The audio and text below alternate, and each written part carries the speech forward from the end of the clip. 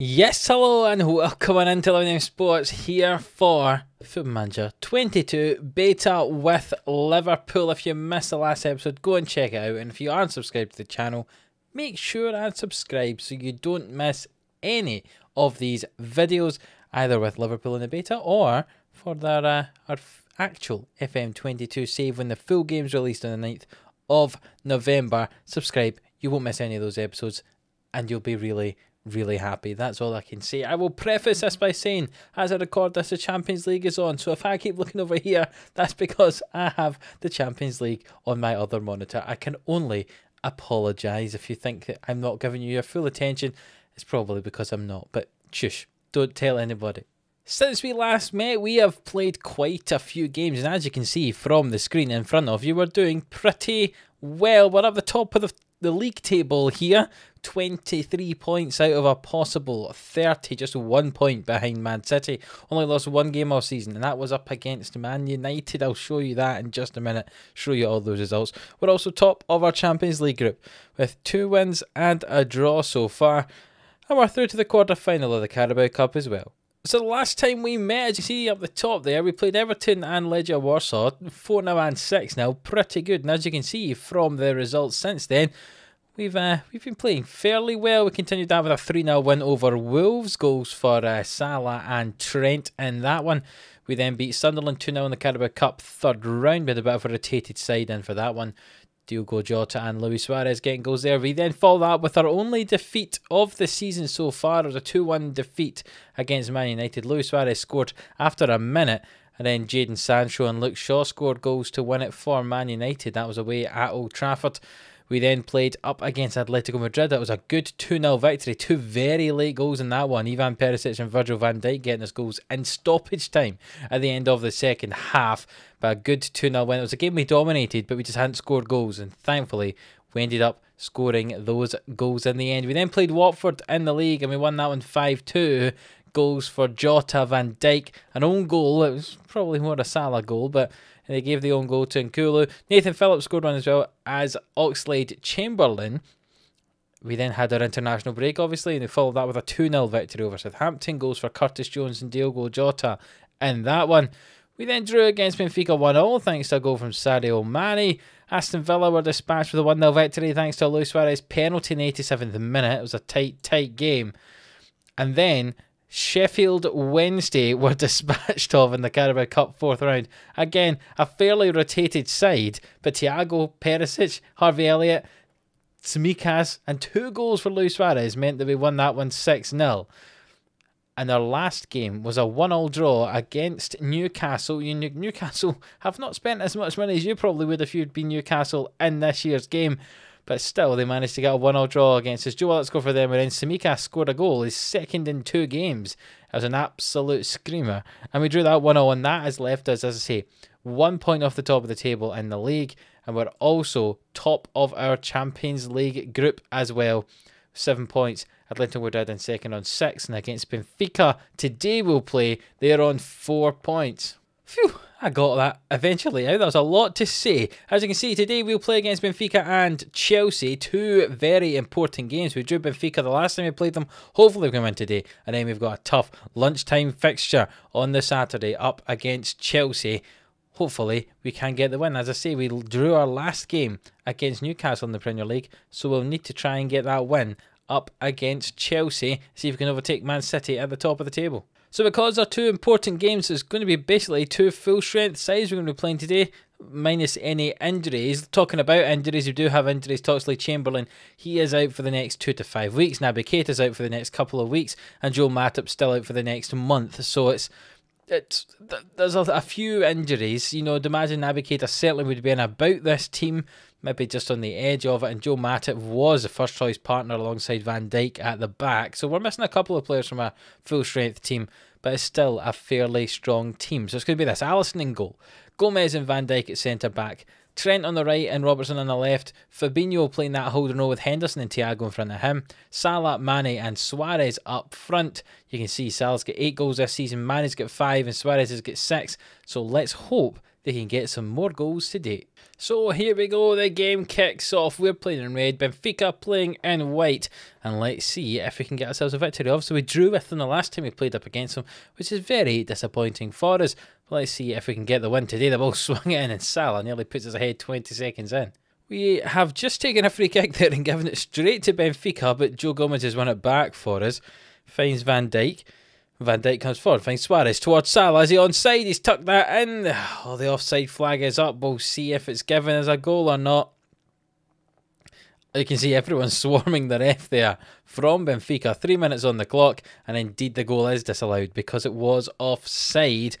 A good finish from Salah. He just ran a little bit too early there with his pace. You wouldn't have thought he'd need to be pushing the offside trap as much as that. And here we go, a corner kick. Alexander Arnold swings it in. It's punched away by the goalkeeper. Thiago back out to Trent. Trent swings the ball in. It goes as far as Salah, who comes out to this right-hand side. Plays it back to Fabinho. Fabinho drives forward. Will he cross this in? Finds Thiago. Back to Fabinho. Gets challenged, but he keeps a hold of the ball. And Thiago and Fabinho. All the way back to Joe Gomez now. Joe Gomez comes forward. Finds Thiago. And back to Gomez. Nice slow passage of build-up play here for us. Hopefully we can turn it to something. Fabinho finds Henderson.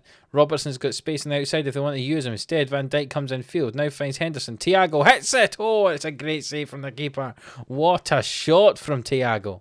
Atletico Madrid went up 1-0 against Legia Warsaw, which means if the results stay as they are, we will be dropping to second place in this group table. Let's see how we go on here. Robertson into Henderson. Thiago back to Robertson. Swung into Alexander-Arnold.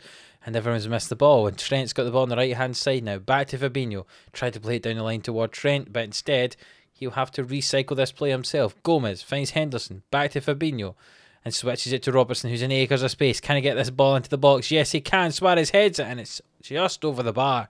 I tell you what, we have had a lot of chances here. But we're yet to get that breakthrough. Corner kick. Robertson will swing this into the front post. It's headed in, and Virgil van Dijk's got his 6th goal of the season. I tell you what, it's still the same as it's always been in FM. Swing the ball into the front post, put your big boys at the front post, and you'll probably score a goal. There we go, there it is. Van Dijk heads it across the keeper. And we're up 1-0 here just as we reach half-time. A deserved 1-0 lead, I would say. And we've got a chance to make it 2 just before the whistle goes. Mane through on goal. It's a good defensive block from the defence in the end. And we're going to go into half-time 1-0 ahead. More than deserved, I would say. Could probably have been a few more ahead if we'd taken some of our chances. But we are finally ahead and winning 1-0 at the moment. And Robertson with the throw finds Henderson. It's all the way back to Van Dijk now. There's no one anywhere near him. They're sitting very deep at Benfica. Robertson down the line. Can he cross it? And he does. And Mane tucks that into the near post. That was a lovely piece of play from Robertson. Wide on that left-hand side. Drills the ball across into the front post. And Mane just tucks that in. Nice and easy. A simple finish for a player of his quality. Robertson just puts those 2 defenders just behind them. Gilberto misses that block interception, the interception chance, and Mane tucks it in at the front post. And it's 2-0 now. Nice, comfortable position to be in at the moment. And I think that means we can make a few changes, especially to some of the important players. Jota can come on for Salah. Thiago can come off as well. And we'll bring on Curtis Jones for him. And Fabinho can come off. We'll bring on James Milner for him. We don't want Fabinho getting sent off as he's currently on a yellow card. And apparently Luis Suarez has scored. I was just taking off Suarez and Mane to bring on Perisic and Firmino. And it turns out Suarez has scored from this corner. Robertson swings it in. Van Dijk heads it off the bar and Suarez tucks that one away. There we go. We're up 3-0 and Suarez is just about to walk off the field having just scored himself a goal. Alexander-Arnold swings in that ball. We're scoring lots of goals from crosses and set pieces. Trent hits it as wide of the goal. 50 minutes ago, we're up 3-0. And we're absolutely dominating this game. The ball out to Diogo Jota now. Can he put this ball into the box? He can. Firmino, it's bounced about and it's cleared away. Back in, Benfica clearing that ball away. They don't have anyone to flick the ball onto when someone's actually got the ball up front there. And there's no one to support them. It's just one lonely guy by themselves up front, which is not very good if you're trying to score many goals. Time's ticked away here and we're going to win this game 3-0. There's a chance from this free kick we could make it 4. Trent's going to take it. Oh, and he has scored and he has made it 4. It's his 2nd goal of the season and we've won 4-0 against Benfica. An annihilation here for you to see. We drew 1-1 with them away in Benfica And we've managed to win at Anfield 4-0. What a performance, and that's perfect, getting us ready for our game up against Chelsea, where we have to be on top form, because they're one of the favourites for the league, remember. So both ourselves and Atletico won tonight, which means we are ahead of them in the group by a point, and by a lot of goals as well. So it should be the two of us getting through this group, you would have thought. I'll see you in but a moment for the game up against Chelsea. Hopefully we don't have any more injuries to deal with. I must say I'm really enjoying this new data hub. Let me know down in the comments below how you think what you think about it. I think it's really, really good. One of my favourite graphs, I must say, is this one that shows you the passes, and you can see who's passing with who in it. You can see in that last game, a lot of it went through Andy Robertson on the left-hand side of the pitch, which is exactly what I'm expecting. You see how wide Robertson gets out there, whereas the other side, but a little bit more narrow with Trent. We don't quite get the same width because he's that inverted wing-back. You can see, looking at these wee graphs here and the wee diagrams, it's almost like two separate sides of the team, isn't it? This side of the pitch, he's Robertson, whoever's playing on the left-hand side of the central midfield, left centre-back, normally Van Dijk, and the left winger, all getting, their own wee kind of combinations of passes that they're going to be playing in. And then on the other side, you've got something similar. It's also involving some of the other side. Sometimes, depending on how the game's going, your defensive midfielder's over in this little circle as well. But it's almost like there's two separate groups going on, which is, it's a bit strange, because I was expecting us to play a lot in the middle, but there's not often as many passes in the middle as you might think. Especially if we dominate on one on the left hand side, which is where we aim to try to go down if we're going down the wing. But you can see Alexander-Arnold's still had quite a few passes as well, but most of them are either with Salah or back to Joe Gomez at centre back. Right, so here we are. We've made one change for this game up against Chelsea. That is Jordan Henderson dropping out because City requires a rest. So we're going to play James Milner instead of him. So it's Alisson in goal, Gomez and Van Dijk at centre back, Trent and Robertson at full back, Fabinho in behind Milner and Thiago, Salah, Mane and Suarez up front. Let's get into it. Let's get another victory. Maybe it's not going to be another 4-goal victory like it was against Benfica, but I'll take one. So long as we beat Chelsea. That's the aim. It keeps us in this title race. So here we go. Here is the Chelsea team, as you expect in this formation. They've got Christensen, Rudiger, Azpilicueta at centre-back, James, Marcus Alonso at wing-back. Hopefully we can deal with their attacking threat of Romelu Lukaku here at Stamford Bridge. See, Chelsea down in 9th at the moment, but if they win, they go to within 4 points of us. We should actually stay in second, even if we don't win today, but I would like to win today because I don't want to fall too far behind Man City. It's going to be hard to chase them down if they end up stretching a lead this early in the season. And there's a corner early on. Jorginho's going to take it for Chelsea. It's headed away by Virgil van Dijk. Obviously Chelsea in blue and we're in our red. Marcus Alonso with it. Back to Jorginho into the Havertz, and it's just over the bar. Well, that's nearly all the first half gone, and you can see we've not had any highlights apart from that one corner from Chelsea that you saw earlier. I mean, I say we've reached half time, and that's been a very boring first half indeed. Go and give the fans their money's worth. That's what I'm going to say, and we'll see how these boys do in the second half. We've not had a lot of the ball, but we've got it now. Mane runs with it. He cuts in field. What's he going to do? He's going to hit it. Oh, what a goal! Sadio Mane. Oh my goodness me. That is one of the best finishes I've ever seen in Football Manager. And what a solo effort. He got the ball from Robertson in the half wheel and he just ran and kept running. And eventually 25, 30 yards out, he hits that, and that's thunderous right in the top corner all by himself. Sadio Mane, take a bow.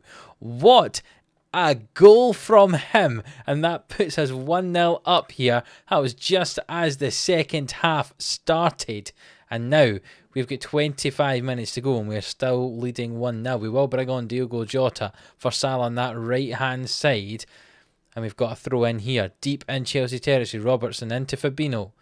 And it's out to Suarez here, and oh, it's a goal, the second of the game. Surely it's confirmed the win. Sadio Mane, this time the provider, as he squares the ball across for Luis Suarez, who's completely unmarked to that far post there. See, Robertson throws it into Fabinho, Mane, and Suarez is in acres of space, totally unmarked, shoots across goal, and Mendy can't quite get there, and we lead 2-0, and that means we're going to make a couple of changes. We're going to take off Mane. He's been so good. We'll bring on Perisic to finish, and Robertson is on a yellow. We'll take him off, and we'll bring on Tsimikas to play that left back position. 2 new players on the left hand side. In the meantime, Kovacic just run all the way forward here and try to square the ball, but Hudson-Odoi can't get there, and Van Dijk will clear this one away all the way up the field to Suarez, and he finds Robertson, who's in behind the defence now just before he comes off.